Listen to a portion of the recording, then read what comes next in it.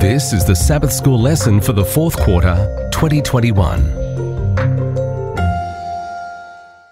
Lesson 2 from the series Present Truth in Deuteronomy, ready for teaching on October 9, titled Moses History Lesson, and I'm Percy Harrold. Sabbath Afternoon, October 2. Before we start, let's pray. Our Heavenly Father, we thank you that Jesus came and died and provided salvation for us, but there in the book of Deuteronomy we find the words of Moses. We also find a recording of what it would be like when Jesus came and what the result might be.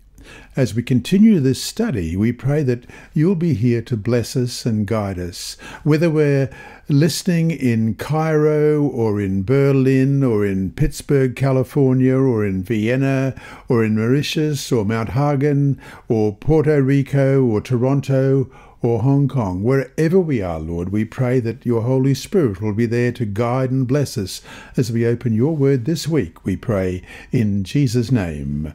Amen. Our memory verse today is 1 Corinthians chapter 10, verses 3 and 4. And they all ate the same spiritual food, and all drank the same spiritual drink. For they drank of that spiritual rock that followed them, and that rock was Christ. Let's read that again. 1 Corinthians 10, verses 3 and 4. And they all ate the same spiritual food, and all drank the same spiritual drink. For they drank of that spiritual rock that followed them, and that rock was Christ. The book of Deuteronomy begins with the first verse of chapter 1. These are the words which Moses spoke. Thus begins the book of Deuteronomy, and though, yes, Moses and the presence of Moses dominate the book, from these opening words to his death in the land of Moab, as recorded in Deuteronomy 34 verse 5, so Moses the servant of the Lord died there in the land of Moab according to the word of the Lord. Deuteronomy, as the whole Bible, is really about the Lord Jesus. For he is the one who created us, as we read in Genesis chapter 1 and Genesis chapter 2, and those famous verses in John chapter 1, verses 1 to 3. In the beginning was the Word, and the Word was with God, and the Word was God. The same was in the beginning with God. And all things were made by him, and without him was not anything made that was made. And he sustains us, as we read in Colossians 1, 15 to 17, who is the image of the invisible God, the firstborn of every creature. For by him were all things created that are in heaven and that are in earth, visible and invisible, whether they be thrones or dominions or principalities or powers. All things were created by him and for him. And he is before all things, and by him all things consist. And this is also expressed in Hebrews chapter 1 verse 3, who being the brightness of his glory and the express image of his person, and upholding all things by the word of his power, when he had by himself purged our sins, sat down on the right hand of the majesty on high. And he redeems us, as we read in Isaiah 41 verse 14. Fear not, thou worm Jacob, and ye men of Israel, I will help thee, saith the Lord, and thy Redeemer, the Holy One of Israel.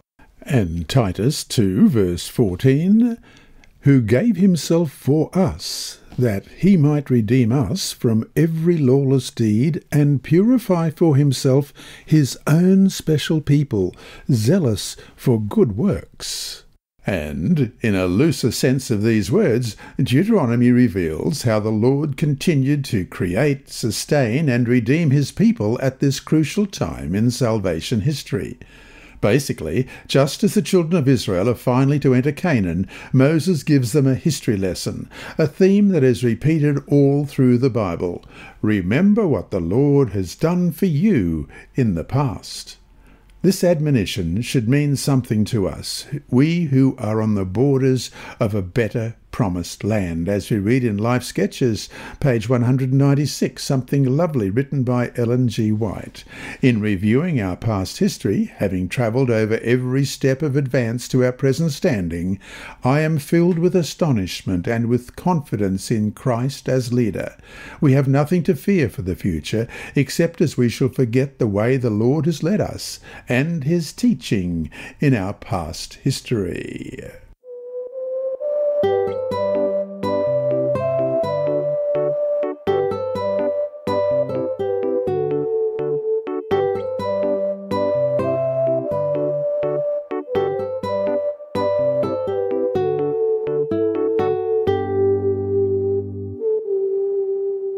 Sunday, October 3, the Ministry of Moses. All through the Bible, the presence of Moses is felt, and though he's not mentioned until Exodus chapter 2 and verse 2, he had written the book of Genesis, God's authoritative and foundational story of who we are, how we got here, why things are as bad as they are, and yet why we can hope anyway. Creation, the fall, the promise of redemption, the flood, Abraham, the gospel, all have their roots in Genesis, and its author was the prophet Moses. It's hard to gauge adequately the influence that this one man, hardly flawless, was nevertheless able to exert for God, because he loved the Lord and wanted to serve him. Read Exodus 32, verses 29 to 32, which records the conversation between the Lord and Moses after the terrible sin of the golden calf. What insight does this story give us about the character of Moses and why, despite whatever flaws he had, the Lord was able to use him in such a mighty way? Exodus 32, beginning at verse 29. For Moses had said, "Consecrate yourselves today to the Lord, even every man upon his son and upon his brother, that he may bestow upon you a blessing this day." And it came to pass on the morrow that Moses said unto the people, Ye have sinned a great sin, and now I will go up unto the Lord, peradventure I shall make an atonement for your sin. And Moses returned unto the Lord and said, O, this people have sinned a great sin, and have made them gods of gold. Yet now, if thou wilt forgive their sin, and if not, blot me, I pray thee, out of thy book which thou hast written. Even though Moses had nothing to do with the sin, he sought to intercede for this sinful people, even being willing to lose his own soul on their behalf. Fascinatingly enough, in Exodus 32 verse 32, when Moses asked God to forgive their sin, the verb actually means to bear. Thus, Moses, understanding the gravity of sin and what it took to atone for it, asked God indeed to bear their sin. And that is because this is the only way ultimately that their sin, any sin, could be forgiven. Thus, here we have, early in the Bible, a powerful expression of substitution in which God himself, in the person of Jesus, will bear in himself the full brunt and penalty of our sin. God's preordained way of salvation for humanity while remaining true to the principles of his government and law. Indeed, many centuries later, Peter would write about Jesus in 1 Peter 2:24, who himself bore our sins in his own body on the tree, that we, having died to sins, might live for righteousness, by whose stripes you were healed. Meanwhile, what we see in this story of Moses and his reaction to their sin is Moses in the role of intercessor on behalf of a fallen, sinful people, a precursor to what Jesus also will do for us, as we read in Hebrews 7, verse 25, Wherefore he is able also to save them to the uttermost that come unto God by him, seeing he ever liveth to make intercession for them. So, to finish today, willing to lose your own soul for his people? Think more about the implications of those words. What can we learn from them for ourselves about what it means truly to love others?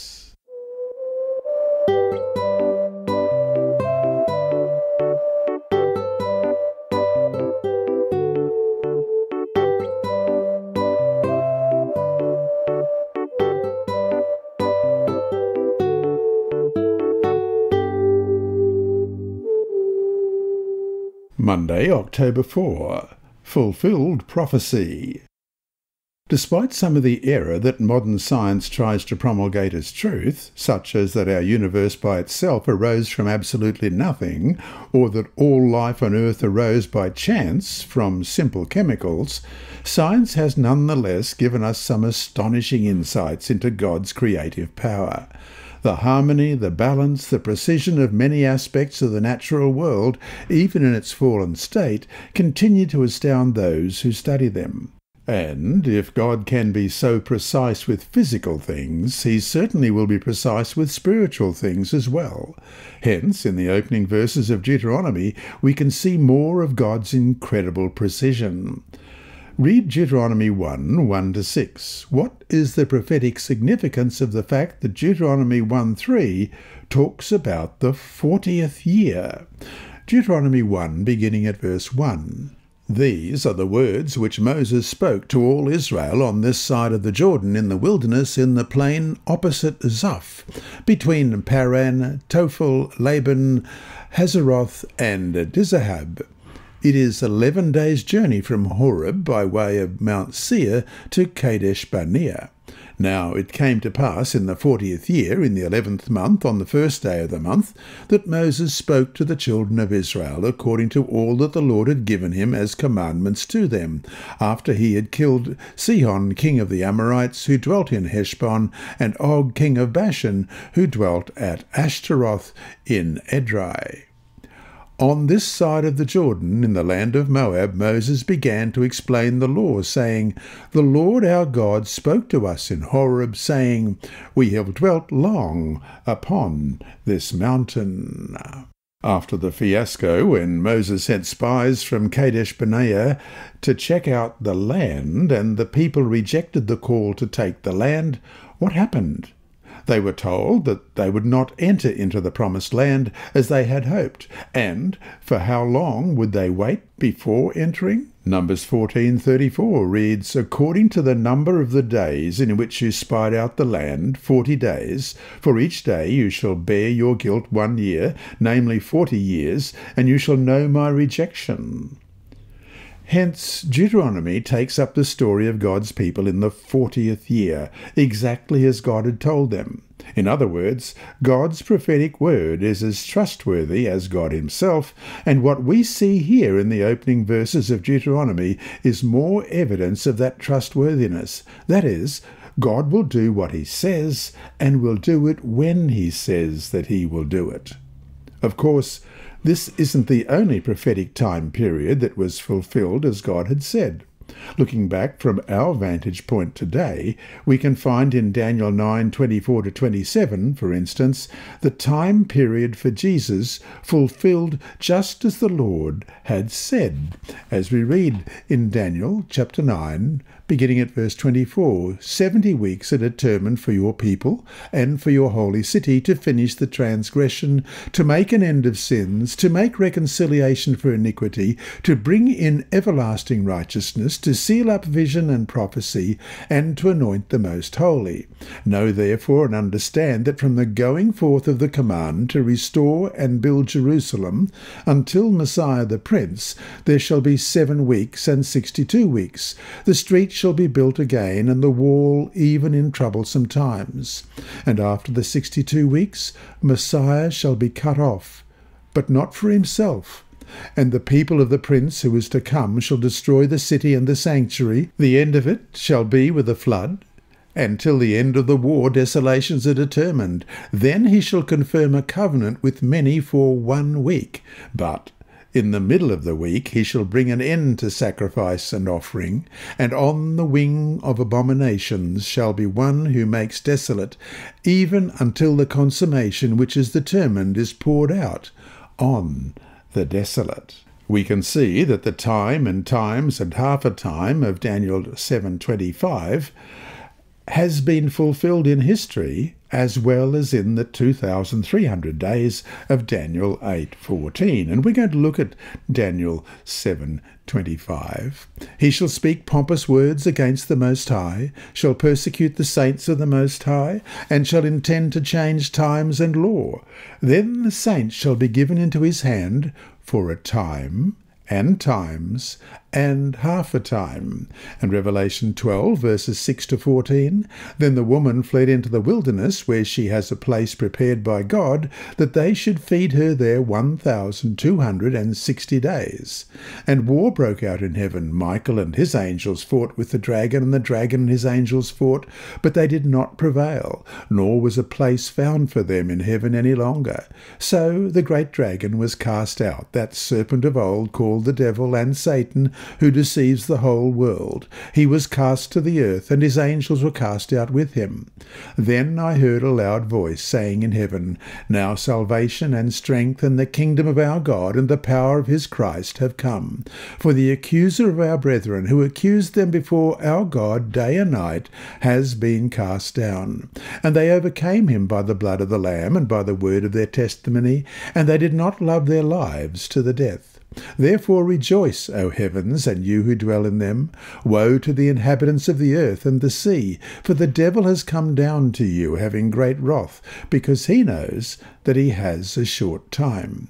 Now when the dragon saw that he had been cast to the earth, he persecuted the woman who gave birth to the male child.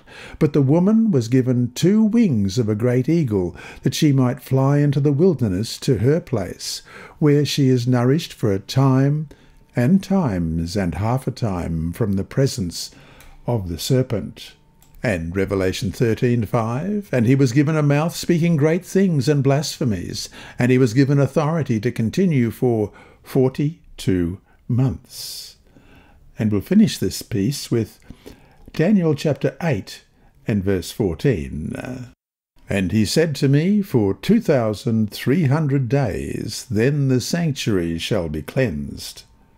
And besides the precise time elements, the prophecies of Daniel 7 and 2 and 8, which so precisely and accurately predicted world history, have given us overwhelming evidence of God's foreknowledge, control, and trustworthiness. And so to finish today, we can see that the Lord faithfully fulfilled these past prophecies just as predicted. Why should this give us confidence that we can trust him on the things he said would come that are yet in the future?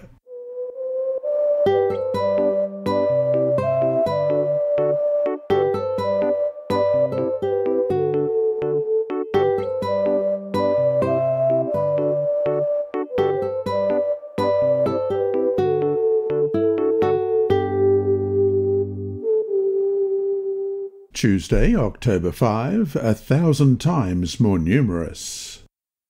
After the long trek in the wilderness, Moses, speaking for the Lord, he was a prophet, though indeed more than a prophet, said in Deuteronomy 1 verse 8, See, I have set the land before you. Go in and possess the land which the Lord swore to your fathers, to Abraham, Isaac, and Jacob, to give to them and their descendants after them.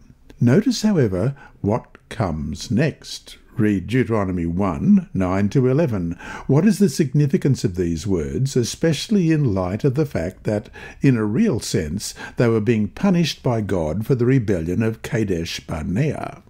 Deuteronomy 1, beginning at verse 9, And I spoke to you at that time, saying, I alone am not able to bear you. The Lord your God has multiplied you, and here you are today as the stars of heaven in multitude.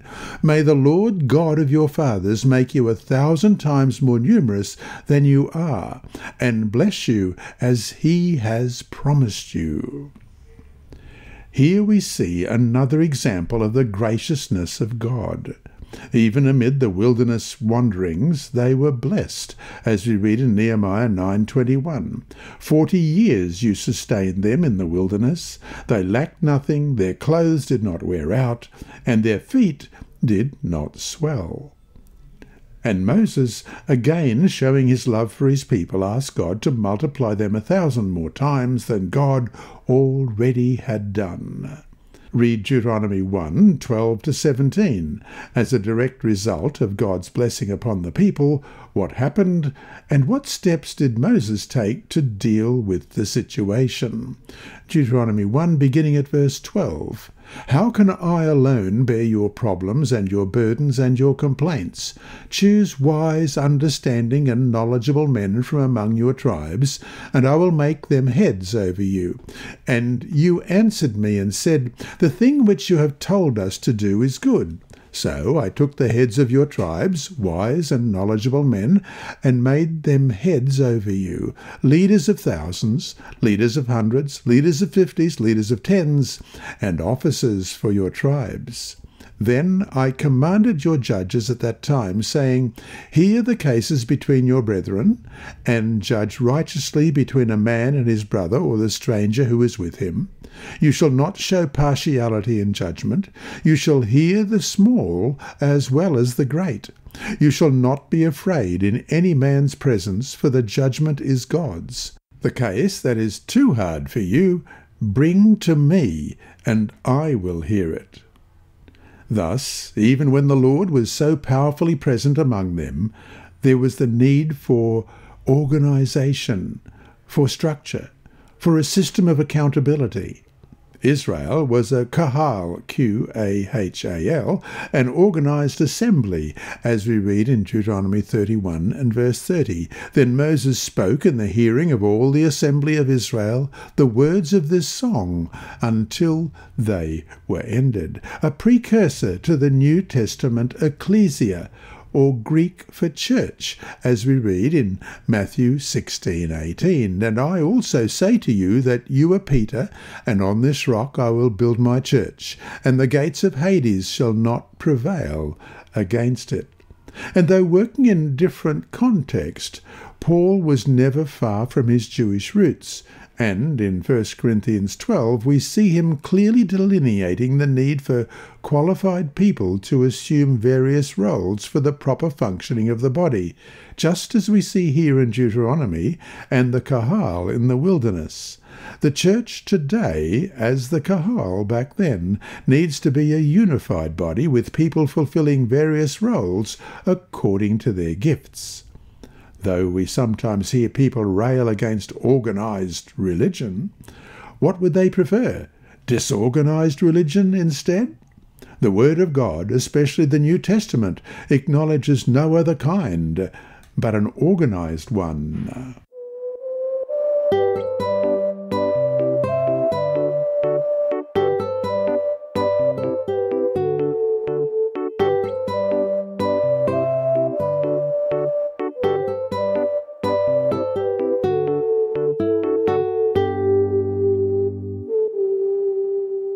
Wednesday, October 6, Kadesh Barnea. A spectre has been haunting the early parts of the book of Deuteronomy, the spectre of Kadesh Barnea. This unfortunate story, as we have seen, set the immediate background for the book of Deuteronomy, and it's worth taking a closer look at it. Read Numbers 14. How did the people react to the report of the spies, and what were the results of their reaction? We'll also look at Deuteronomy 1, 20 to 46. Numbers chapter 14, beginning at verse 1. So all the congregation lifted up their voices and cried, and the people wept that night. And all the children of Israel complained against Moses and Aaron, and the whole congregation said to them, If only we had died in the land of Egypt, or if only we had died in this wilderness. Why has the Lord brought us to this land to fall by the sword, that our wives and children should become victims? Would it not be better for us to return to Egypt? So they said to one another, Let us select a leader and return to Egypt. Then Moses and Aaron fell on their faces before all the assembly of the congregation of the children of Israel. But Joshua the son of Nun and Caleb the son of Jephunneh, who were among those who had spied out the land, tore their clothes, and they spoke to all the congregation of the children of Israel, saying, The land we passed through to spy out is an exceedingly good land. If the Lord delights in us, then he will bring us into this land and give it to us, a land which flows with milk and honey. Only do not rebel against the Lord, nor fear the people of the land, for they are our bread. Their protection has departed from them, and the Lord is with us. Do not fear them. And all the congregation said to stone them with stones. Now the glory of the Lord appeared in the tabernacle of meeting before all the children of Israel. Then the Lord said to Moses, How long will these people reject me? And how long will they not believe me with all the signs which I have performed among them? I will strike them with the pestilence and disinherit them, and I will make of you a nation greater and mightier than they. And Moses said to the Lord, Then the Egyptians will hear it, for by your might you brought these people out from among them, and they will tell it to the inhabitants of this land. They have heard that you, Lord, are among these people, that you, Lord, are seen face to face, and your cloud stands above them, and you go before them in a pillar of cloud by day and in a pillar of fire by night. Now if you kill these people as one man, then the nations which have heard of your frame will speak, saying, Because the Lord was not able to bring this people to the land which he swore to give them, therefore he killed them in the wilderness. And now, I pray, let the power of my Lord be great, just as you have spoken, saying, The Lord is long-suffering and abundant in mercy, forgiving iniquity and transgression. But he by no means clears the guilty, visiting the iniquity of the fathers on the children to the third and fourth generation. Pardon the iniquity of this people, I pray, according to the greatness of your mercy, just as you have forgiven this people from Egypt even until now. Then the Lord said, I have pardoned according to your word, but truly as I live, all the earth shall be filled with the glory of the Lord, because all these men who have seen my glory, and the signs which I did in Egypt, and in the wilderness, and have put me to the test now these 10 times, and have not heeded my voice, they certainly shall not see the land of which I swore to their fathers, nor shall any of those who rejected me see it. But my servant Caleb, because he has a different spirit in him, and has followed me fully, I will bring into the land where he went, and his descendants shall inherit it. Now the Amalekites and the Canaanites dwell in the valley. Tomorrow turn and move out into the wilderness by the way of the Red Sea. And the Lord spoke to Moses and Aaron, saying, How long shall I bear with this evil congregation who complain against me? I have heard the complaints which the children of Israel made against me. Say to them, As I live, says the Lord, just as you have spoken in my hearing, so I will do to you. The carcasses of you who have complained against me shall fall in this wilderness, all of you who were numbered according to your entire number, from 20 years old and above. Except for Caleb the son of Jephunneh and Joshua the son of Nun, you shall by no means enter the land which I swore I would make you dwell in. But your little ones, whom you said would be victims, I will bring in, and they shall know the land which you have despised. But as for you, your carcasses shall fall in the wilderness. And your sons shall be shepherds in the wilderness 40 years, and bear the brunt of your infidelity, until your carcasses are consumed in the wilderness. According to the number of the days in which you spied out the land, 40 days, for each day you shall bear your guilt 1 year, namely 40 years, and shall know my rejection. I, the Lord, have spoken this. I will surely do so to all this evil congregation who are gathered together against me. In this wilderness they shall be consumed, and there they shall die. Now the men whom Moses sent to spy out the land, who returned and made all the congregation complain against him by bringing a bad report on the land, those very men who brought the evil report about the land died by the plague before the Lord. But Joshua the son of Nun and Caleb the son of Jephunneh remained alive, of the men who went to spy out the land. Then Moses told these words to all the children of Israel, and the people mourned greatly. And they rose early in the morning and went up to the top of the mountain, saying, Here we are, and we will go up to the place which the Lord has promised, for we have sinned. And Moses said, Now why do you transgress the command of the Lord? For this will not succeed. Do not go up, lest you be defeated by your enemies. For the Lord is not among you. For the Amalekites and the Canaanites are there before you, and you shall fall by the sword, because you have turned away from the Lord. The Lord will not be with you. But they presumed to go up to the mountain top. Nevertheless, neither the ark of the covenant of the Lord nor Moses departed from the camp. Then the Amalekites and the Canaanites who dwelt in that mountain came down and attacked them and drove them back as far as Hormah. And in Deuteronomy 1, beginning at verse 20, And I said to you, You have come to the mountains of the Amorites, which the Lord our God is giving us. Look, the Lord your God has set the land before you. Go up and possess it, as the Lord God of your fathers has spoken to you. Do not fear or be discouraged. And every one of you came near to me and said, Let us send men before us, and let them search out the land for us, and bring back word to us of the way by which we should go up, and of the cities into which we shall come.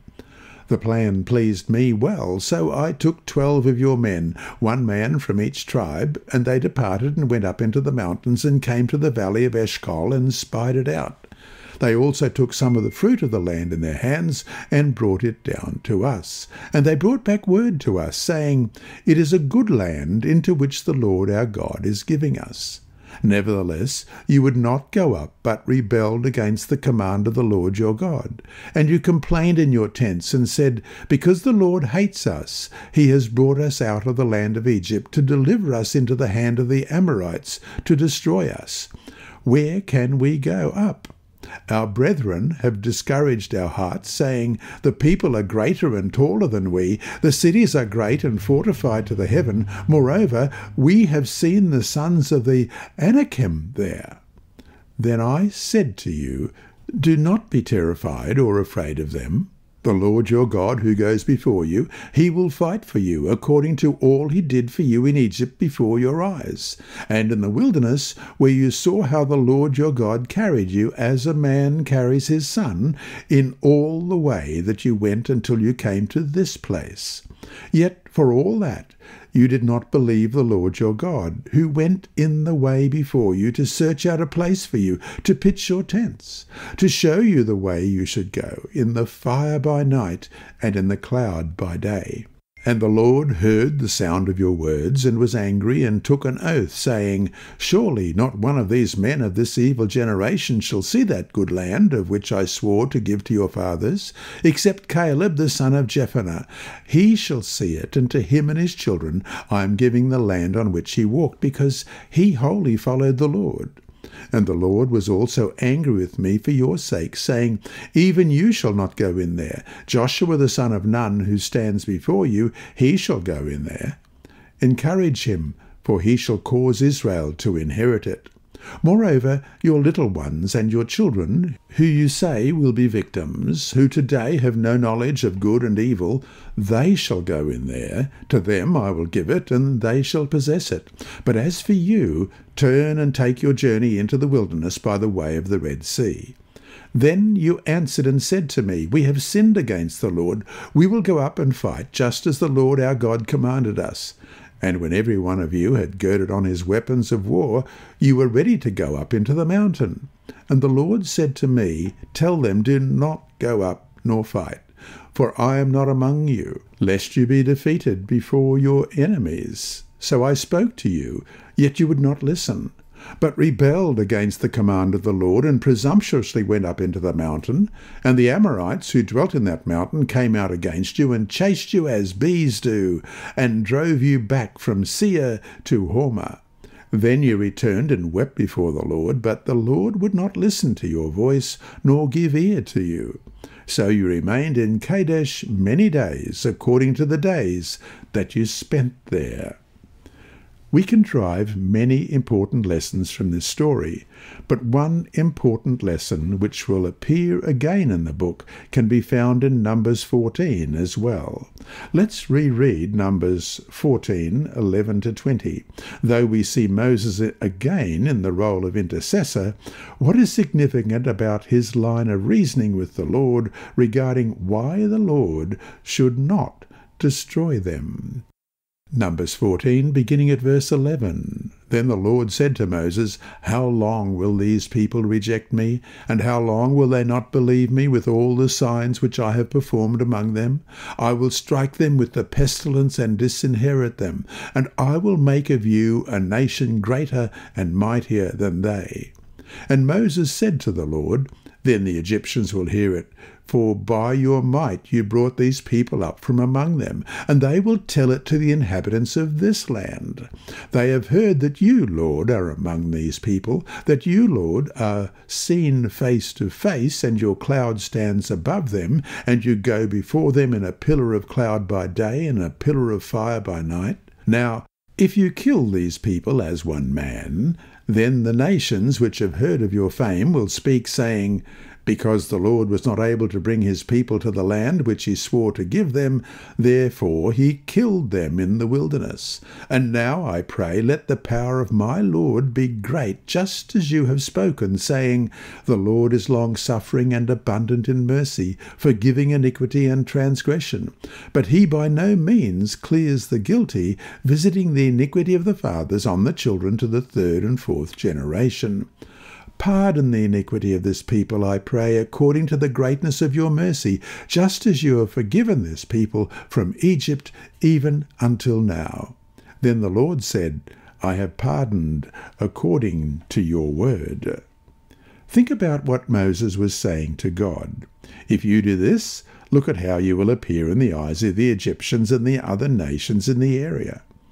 This point is important because ultimately everything that God had wanted to do with Israel wasn't just for the sake of Israel. It also was for humanity as a whole. The nation of Israel was to be a light to the world, a witness to the ancients about the love and power and salvation found in the true God and not in the worthless idols that these people had worshipped. However, as Moses said, if you wipe this people out, then what? The nations will say, Because the Lord was not able to bring this people to the land which he swore to give them, therefore he killed them in the wilderness. In other words, what we see here is a theme found all through the Bible. The idea that God is to be glorified in his people, that the glory and goodness and love and power of God are to be revealed in his church, through what he does through his people. Of course, his people don't always make it easy for him to do this, but ultimately God will be glorified through his people's actions on earth. And so to finish today, read Ephesians chapter 3 verse 10. What is Paul saying here, and how does this happen? How is the manifold wisdom of God made manifest to the cosmos? What role, if any, do we have as individuals in bringing this about? Ephesians 3:10, to the intent that now the manifold wisdom of God might be made known by the church to the principalities and powers in the heavenly places.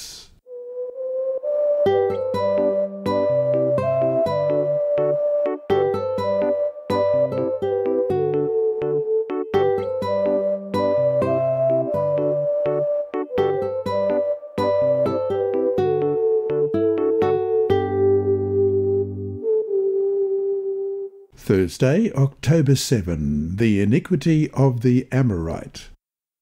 In Deuteronomy chapter 2 and chapter 3, Moses continues to recount Israelite history and how, with God's blessing, they routed their enemies. When they were faithful, God gave them the victory over even giants. As we read in Deuteronomy 2:11, they were also regarded as giants like the Anakim, but the Moabites called them Emim.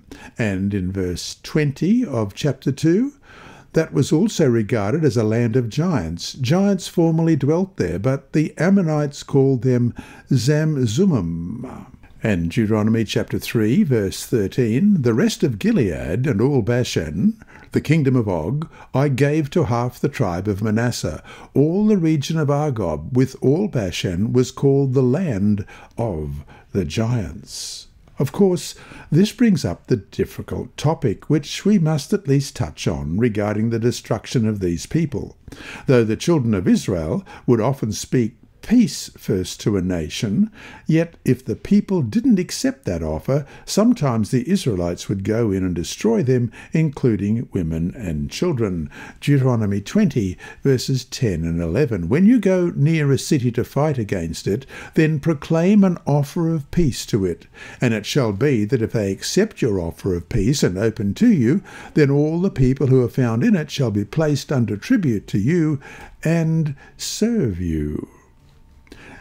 And we read in Deuteronomy chapter 2, verses 33 and 34, And the Lord our God delivered him over to us. So we defeated him, his sons, and all his people. We took all his cities at that time, and we utterly destroyed the men, women, and the little ones of every city. We left none remaining. Some try to get around this simply by saying that these stories are not true. However, because we believe that all Scripture is given by inspiration of God and is profitable for doctrine, for reproof, for correction, for instruction of righteousness, as we read in 2 Timothy 3:16, that's not a viable option for Seventh-day Adventists. Thus, we are left with a difficult question regarding these incidents. Read Genesis chapter 15, verses 1 to 16. What did God say to Abram in Genesis 15, verse 16, and how does it shed some light on this difficult topic? Genesis 15, beginning at verse 1. After these things the word of the Lord came to Abram in a vision, saying, Do not be afraid, Abram, I am your shield, your exceedingly great reward. But Abram said, Lord God, what will you give me, seeing I go childless, and the heir of my house is Eliezer of Damascus? Then Abram said, Look, you have given me no offspring. Indeed, one born in my house is my heir. And behold, the word of the Lord came to him, saying, This one shall not be your heir, but one who will come from your own body shall be your heir. Then he brought him outside and said, Look now toward heaven and count the stars, if you are able to number them. And he said to him, So shall your descendants be. And he believed in the Lord, and he accounted it to him for righteousness. Then he said to him, I am the Lord who brought you out of Ur of the Chaldeans to give you this land to inherit it. And he said, Lord God, how shall I know that I will inherit it? So he said to him, Bring me a 3-year-old heifer, a 3-year-old female goat, a 3-year-old ram, a turtle dove, and a young pigeon. Then he brought all these to him and cut them in two down the middle and placed each piece opposite the other. But he did not cut the birds in two. And when the vultures came down to the carcasses, Abram drove them away. Now when the sun was going down, a deep sleep fell upon Abram, and behold, horror and great darkness fell upon him. Then he said to Abram, Know certainly that your descendants will be strangers in a land that is not theirs, and you will serve them, and they will afflict them 400 years. And also the nation whom they serve I will judge. Afterward they shall come out with great possessions. Now as for you, you shall go to your fathers in peace. You shall be buried at a good old age. But in the 4th generation they shall return here, for the iniquity of the Amorites is not yet complete. There's no question that many of these pagan nations were exceedingly brutal and cruel people who justifiably could have faced the wrath and punishment of God long before then. That's true, and even if God waited patiently for them to change their ways, and they didn't change, this still didn't alter the hard reality about killing of everyone, including children. Of course, probably many more children were killed in the flood than were killed by the Israelites. The fact is that, for now, given the limited information we have about the full context of the events, we just need to accept this hard reality and trust in the goodness of God, which has been revealed in so many other ways. Faith isn't just about loving God on a beautiful day in a pretty forest full of wonderful sights and sounds. It's also about trusting in Him despite what we don't fully understand. And so to finish the day, read 1 Corinthians 10, 1-4 and John 14, verse 9. How do these verses and many others like them help us learn to trust in the love, justice and goodness of God, even when we see things that seem hard to square with this understanding of God? 1 Corinthians 10, 1-4. Moreover, brethren, I do not want you to be unaware that all our fathers were under the cloud, all passed through the sea, all were baptized into Moses in the cloud and in the sea, all ate the same spiritual food, and all drank the same spiritual drink. For they drank of that spiritual rock that followed them, and that rock was Christ. And John 14, verse 9.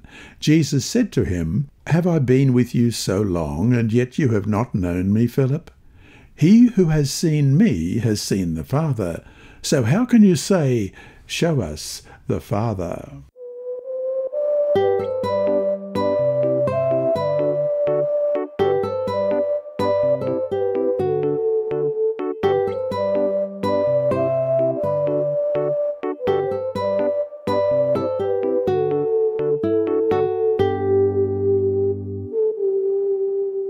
Friday, October 8.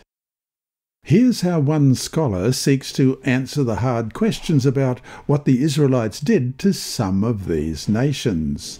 And it's by Daniel I. Block in the NIV Application Commentary, Deuteronomy, pages 98 and 99, published in 2012. As creator of all things and all human beings, and as sovereign over all, God can do anything he wants with anyone and be right in doing so. The ways of God are a mystery. Since we will never completely understand him, we might as well relax with the questions in our minds. Isaiah 55, 8 and 9 offers some consolation. For my thoughts are not your thoughts, nor are your ways my ways, says the Lord. For as the heavens are higher than the earth, so are my ways higher than your ways, and my thoughts than your thoughts. According to the biblical picture of the Canaanites, these peoples were extremely wicked, and their annihilation represented God's judgment for their sin.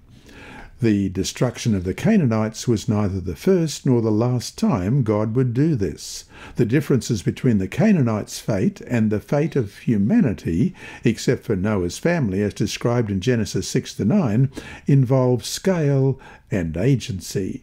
God never intended for the Israelites to make the policy of Herem, the total destruction, as a general policy towards outsiders, as we read in Deuteronomy 7:1. When the Lord your God brings you into the land which you go to possess, and has cast out many nations before you, the Hittites and the Girgashites and the Amorites and the Canaanites and the Perizzites, and the Hivites and the Jebusites, 7 nations greater and mightier than you, expressly identifies and thereby delimits the target peoples. The Israelites were not to follow these policies against the Arameans or Edomites or Egyptians or anyone else, as we read in Deuteronomy chapter 20, verses 10-18. When you go near a city to fight against it, then proclaim an offering of peace to it. And it shall be that if they accept your offer of peace and open to you, then all the people who are found in it shall be placed under tribute to you and shall serve you. Now, if the city will not make peace with you, but war against you, then you shall besiege it. And when the Lord your God delivers it into your hands, you shall strike every male in it with the edge of the sword. But the women, the little ones, the livestock, and all that is in the city, all its spoil, you shall plunder for yourself. And you shall eat the enemy's plunder which the Lord your God gives you. Thus you shall go to all the cities which are very far from you, which are not of the cities of these nations, but of the cities of these peoples, which the Lord your God gives you as an inheritance.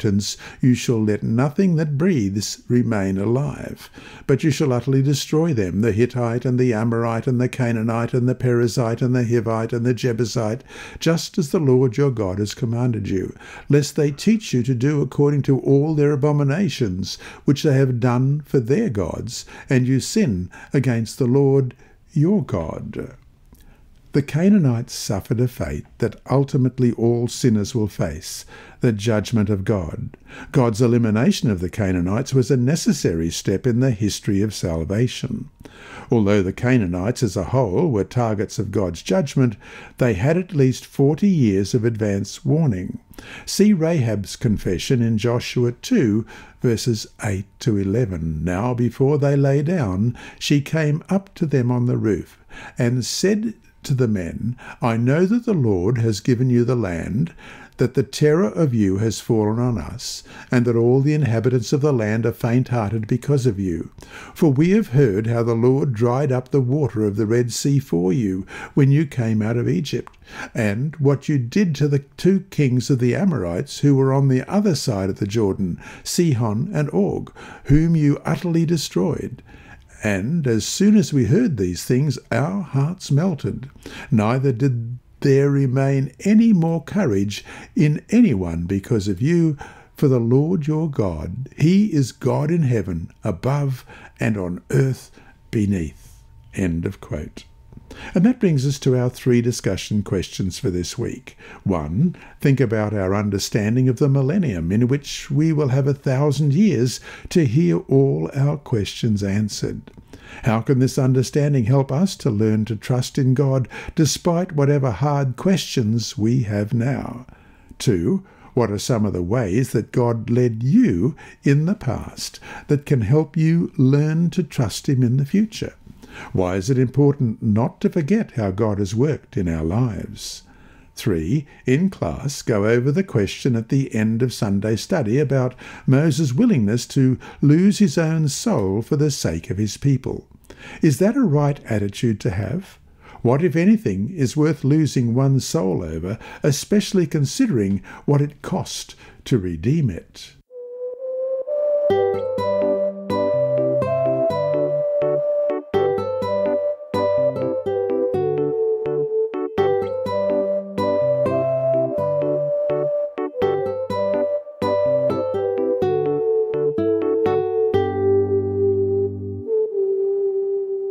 Inside Story. Our mission story this week is titled My Mother's Heritage. It's by Park Yoon-suk. My mother turned to me as she was dying from gallbladder cancer. You must go to church, she said. Mother had taken me to church every Sabbath since I was a young girl, but I had stopped attending as I got busy with my shop in Hanam, a suburb of South Korea's capital, Seoul. Mother's words troubled me as I struggled both to work and raise my son, daughter, and 3 nephews. I realized that I could not succeed on my own, and I returned to Jesus. As my love for Jesus grew, he gave me a heart to care for needy neighbours. A relative introduced me to Hong Soon-mi. A year after we met, Soon-mi's husband was diagnosed with bone marrow cancer. When I learnt that he couldn't afford surgery, I set up a donation box on the street outside my shop. Many people ridiculed me, saying, "Why are you raising money for someone who isn't a relative?" But I kept the donation box in place. On Soon-mi's birthday, I presented her with a 45-pound, 20-kilogram bag of rice. "Take this gift from my shop," I said. She later told me that her whole family cried when they saw the gift. Soon-mi didn't come to church right away, but she read the Adventist magazines that I gave her and learned that Seventh-day Adventists love Jesus and people. I put Soon-mi in charge of my shop and provided her with a salary and daily necessities such as fruit and rice for about 2 years. After that, I made her the manager of a small restaurant that I ran. A year after beginning to manage the restaurant, she asked, "Why don't you invite me to church?" "Why?" I said. "You know that you are welcome." "Then I'll go," she said.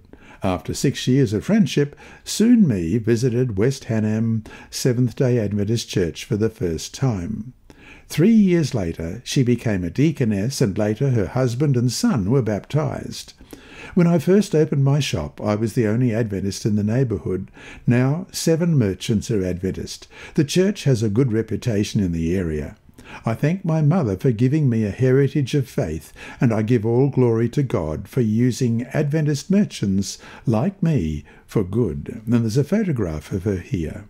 This mission story illustrates mission objective number 1 of the Seventh-day Adventist Church's I Will Go strategic plan: to revive the concept of worldwide mission and sacrifice for mission as a way of life involving not only pastors, but every church member. Learn more at iwillgo2020.org. This quarter, your 13th Sabbath offering will support 2 mission projects in South Korea. Read more about Soon Me last week. This lesson was read by Dr. Percy Harrold for Christian Services for the Blind. It's supported by the Sabbath School Department and Hope Channel Australia, and is rebroadcast by Christian Record Services and through podcasts at It Is Written in the United States, Hope Channel Germany, and through Apple iTunes and SoundCloud. Remember, God is always faithful.